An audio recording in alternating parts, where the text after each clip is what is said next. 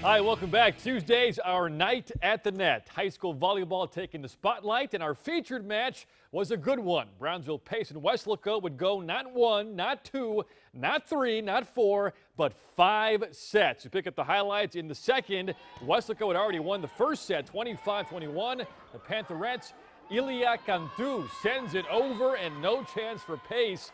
Weslaco takes the second set, 25-16, but now Pace regroups. And they would start a furious rally. Stephanie Signs goes up strong for the finish. Vikings get the point. Next time up, Pace with another big attack. Kim Villarreal hammers it over. Vikings take the third set 25-16 and the fourth set 25-23. So bring on a fifth set. This one for all the marbles. Pantherettes take it 15-9 and they go home the winner. 3 sets for Weslaco, 2 sets for Brownsville Pace.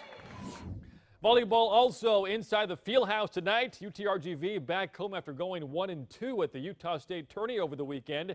The women welcoming Incarnate Word. The Cardinals won the first set 26-24, but the rally was on by UTRGV. They would run off scores of 25-20, 25-14, and 25-21. V's up. It's a 4-set win. UTRGV improves to 5-3 as they capture their home opener.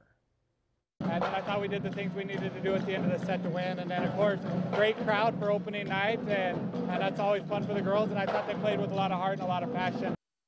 UTRGV off to play Rice Friday at the Baylor Classic.